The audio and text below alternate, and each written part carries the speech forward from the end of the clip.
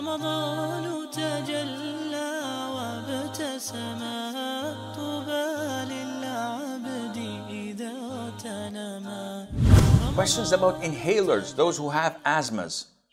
So they have this inhaler, they put it in, they breathe it in.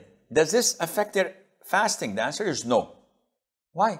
Because they don't swallow it to their stomach, they inhale it to their lungs. And there is no feeding or drinking out of it. And this is the majority of scholars' fatwa upon it.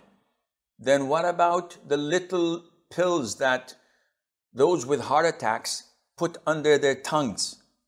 Again, this is not something they swallow. It is something they put under the tongue and the skin and the saliva. And their mouth absorbs it instantaneously, like in a couple of seconds, and there's nothing in your mouth. So it goes directly into your bloodstream, not to your stomach. And the fatwa is that this has no impact on your fasting. Okay, what about nicotine patches, Sheikh? Or creams that we apply on our body externally? Again, this is not feeding nor drinking.